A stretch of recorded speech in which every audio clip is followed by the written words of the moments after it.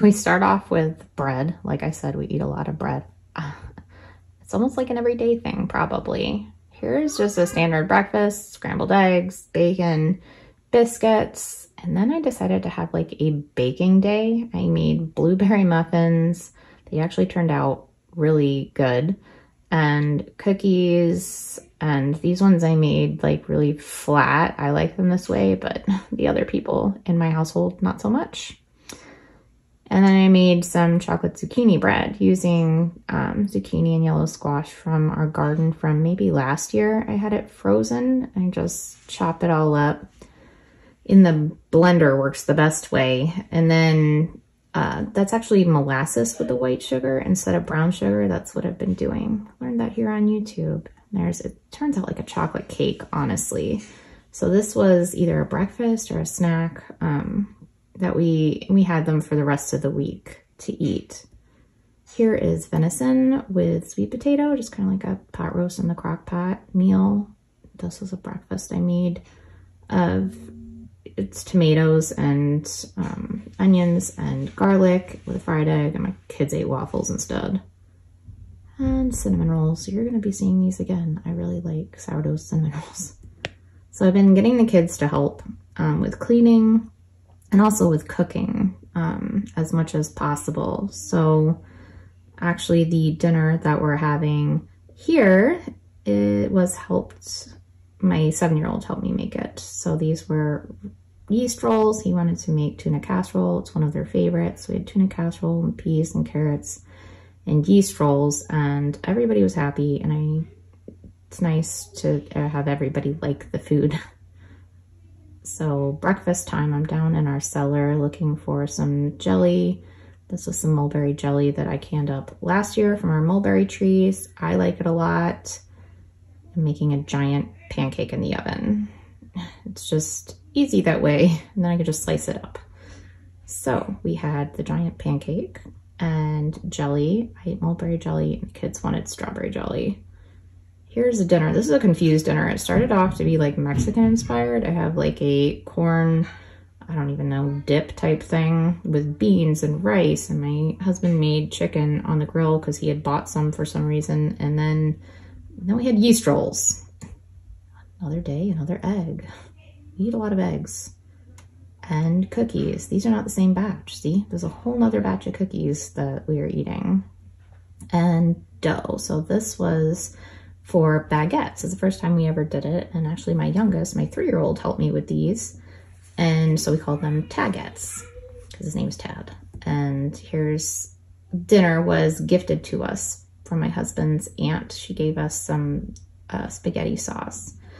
So here are the baguettes coming out. They actually turned out really good. The kids and I ate them normal ways. Then I saved one to make as garlic bread for when my husband got home from work because he really likes that.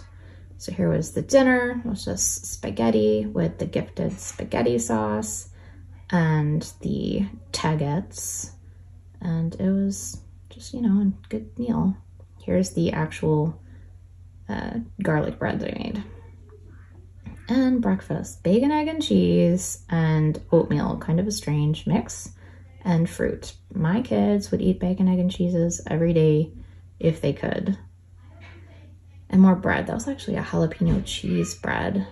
And then I made some almond milk for baking. And here we have, the recipe said Mongolian beef, but it's venison because that's what we have. And with rice, and it actually tastes really good. This is my kind of breakfast. Biscotti and coffee. That's all I want. This is like first breakfast. And here's second breakfast. Those bacon, egg, and cheeses for the kids. Pizza. This has been wonderful. And then we had leftover baguettes for French toast. My breakfast. That's all I want. I just want coffee. And then we missed a dinner somewhere because here we are at breakfast again with sausages from the store. I want to buy local, but it is what it is. And oatmeal. So oatmeal and fruit and sausages. And actually my oldest helped me make this meal. And then they said they could not do schoolwork without some hot cocoa. So we made hot cocoa and everybody, it was a big hit. They even said it was better than Walmart hot cocoa. Such high praise. And dinner, we got rice. We got the crock pot going. I use that crock pot a lot. It's pepper steak with, of course, venison. And my youngest asked for mashed potatoes. And for dinner, or dessert, we had a heart cake. And what is this dough for? More cinnamon rolls. I really like cinnamon rolls. And more bread.